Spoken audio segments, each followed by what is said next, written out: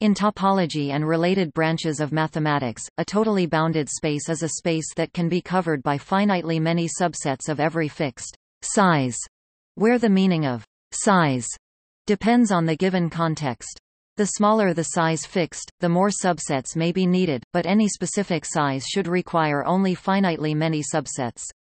A related notion is a totally bounded set, in which only a subset of the space needs to be covered. Every subset of a totally bounded space is a totally bounded set, but even if a space is not totally bounded, some of its subsets still will be.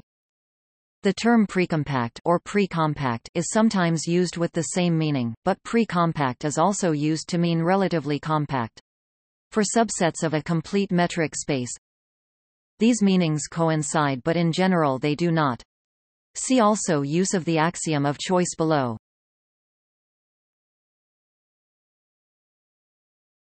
Topic: Definition for a metric space.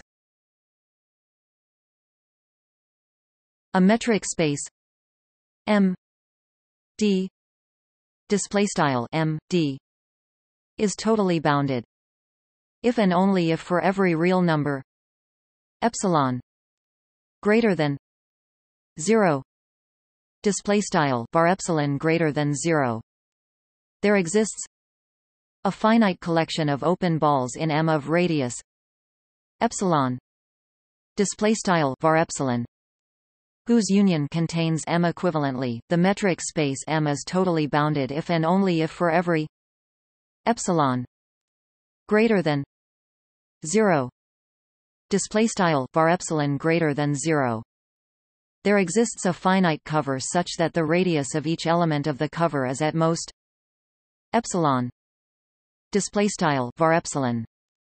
This is equivalent to the existence of a finite epsilon net. Each totally bounded space is bounded as the union of finitely many bounded sets is bounded, but the converse is not true in general. For example, an infinite set equipped with the discrete metric is bounded but not totally bounded. If M is Euclidean space and D is the Euclidean distance, then a subset with the subspace topology is totally bounded if and only if it is bounded. A metric space is said to be Cauchy precompact if every sequence admits a Cauchy subsequence. Note that Cauchy precompact is not the same as precompact relative compact, because Cauchy precompact is an intrinsic property of the space, while precompact depends on the ambient space. Thus for metric spaces we have compactness equals Cauchy precompactness plus completeness. It turns out that the space is Cauchy precompact if and only if it is totally bounded. Therefore, both names Cauchy precompact and totally bounded can be used interchangeably.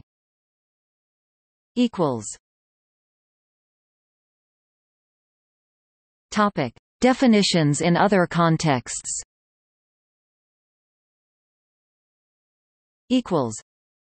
The general logical form of the definition is, a subset S of a space X is a totally bounded set if and only if, given any size E, there exist a natural number n and a family A1, A2, and of subsets of X, such that S is contained in the union of the family. In other words, the family is a finite cover of S, and such that each set I in the family is of size E or less. In mathematical symbols, E n element of n a 1 a 2 a n x s I equals 1 n a I and for I equals 1 n size a I E display style for all E exists n in math b n a underscore 1 a underscore 2 l dots a underscore n subsetek x left s subsetek big cup underscore I equals 1 caret n a underscore I text and for I equals 1 l dots n operator name size a underscore I leque right. The space X is a totally bounded space if and only if it is a totally bounded set when considered as a subset of itself.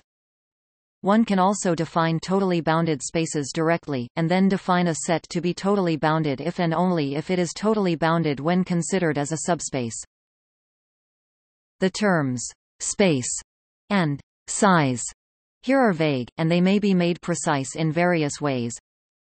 A subset S of a metric space X is totally bounded if and only if, given any positive real number E, there exists a finite cover of S by subsets of X whose diameters are all less than E. In other words, a size here is a positive real number, and a subset is of size E if its diameter is less than E. Equivalently, S is totally bounded if and only if, given any E as before, there exist elements A1, A2, and of X such that S is contained in the union of the n open balls of radius E around the points I.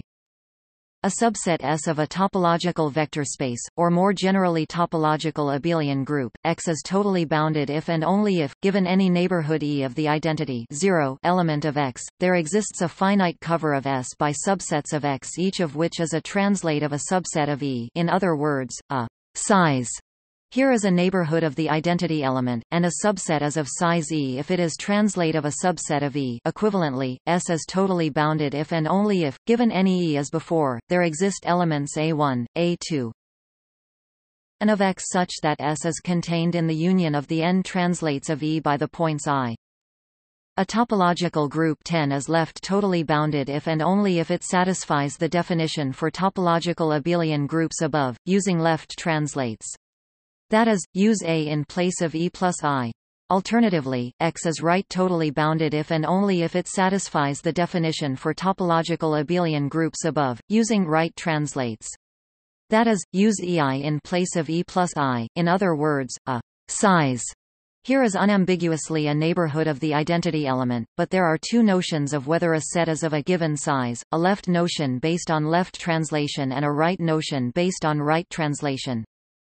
Generalizing the above definitions, a subset S of a uniform space X is totally bounded if and only if, given any entourage E in X, there exists a finite cover of S by subsets of X each of whose Cartesian squares is a subset of E. In other words, a size here is an entourage, and a subset is of size E if its Cartesian square is a subset of E. Equivalently, S is totally bounded if and only if, given any E as before, there exist subsets A1, A2, and of X such that S is contained in the union of the I and, whenever the elements X and Y of X both belong to the same set I, then X, Y belongs to E so that X and Y are close as measured by E. The definition can be extended still further, to any category of spaces with a notion of compactness and Cauchy completion. A space is totally bounded if and only if its completion is compact.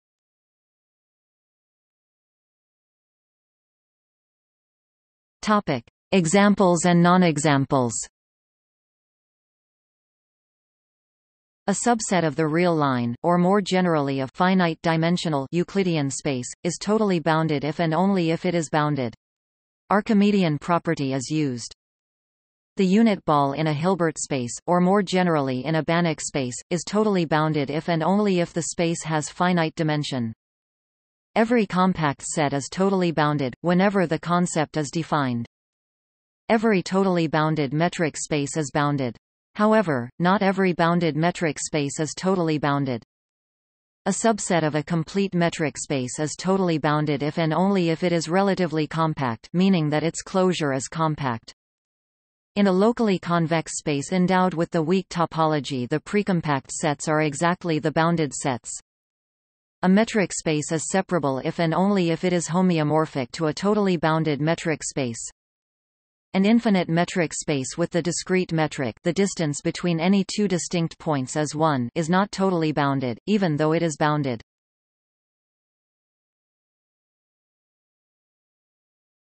Topic: Relationships with compactness and completeness.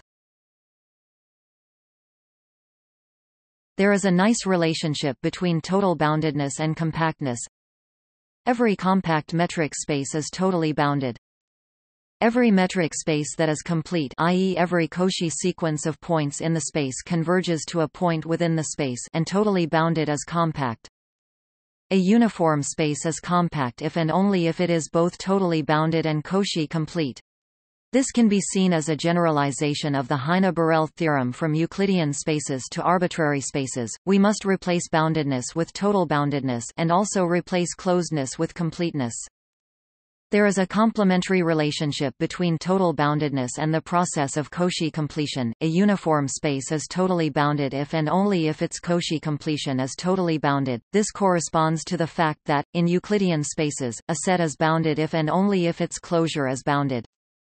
Combining these theorems, a uniform space is totally bounded if and only if its completion is compact. This may be taken as an alternative definition of total boundedness. Alternatively, this may be taken as a definition of precompactness, while still using a separate definition of total boundedness. Then it becomes a theorem that a space is totally bounded if and only if it is precompact. Separating the definitions in this way is useful in the absence of the axiom of choice. See the next section.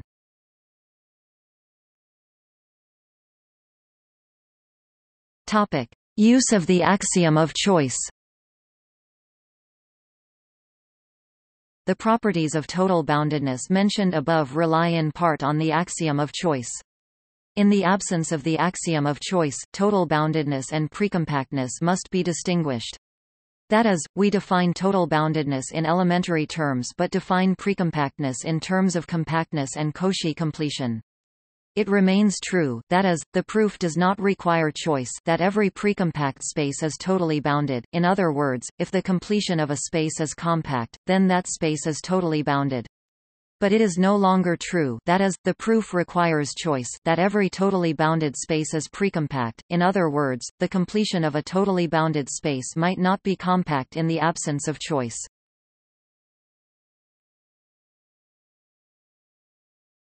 Topic: See also: measure of non-compactness, locally compact space. Notes